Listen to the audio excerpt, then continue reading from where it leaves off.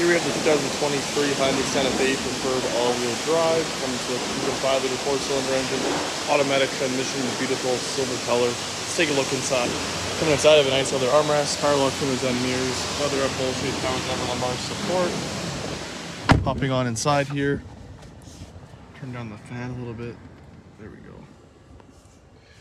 go. Digital gauge, cluster dimming controls, traction control, electronic park brake. Got your audio, radio, Bluetooth controls on the left-hand side. Automatic headlights, paddle shifters on each side, rain wiper controls, and your cruise control functions. Also got some buttons to control what we're seeing in our digital gauge here. So you saw your digital speedometer, got a compass, tire pressure information, attention level, drive info.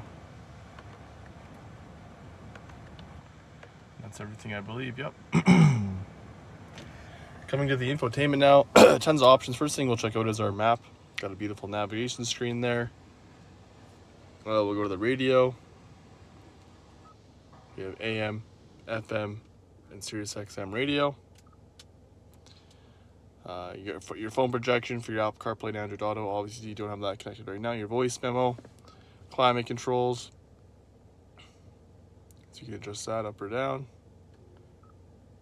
Your valet mode, quiet mode, HD radio traffic data, radio, media, setup pages, notifications, user's manual. Setup in here. Go to our vehicle settings. Driver assistance, we have our forward collision alert, forward safety, driver attention warning, lane safety, blind spot, and parking safety. You can see all that right there as well. Your sound, navigation settings, profile, other general settings in here as well. Kind of some basic stuff there.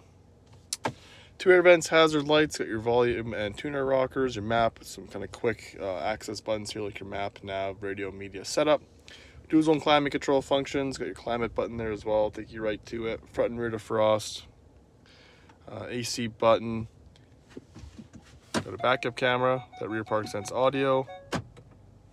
Auto start stop, auto hold, heated steering wheel, and heated seats for the driver and passenger. Tons of drive modes here. So you got comfort, sport, smart, sand, mud, and snow. Camera button there as well. Just shows your backup camera, park view, park sense audio, and your hill descent control. USB input and cup holder. Another cup holder there. Nice big center console. Have a panoramic roof as well.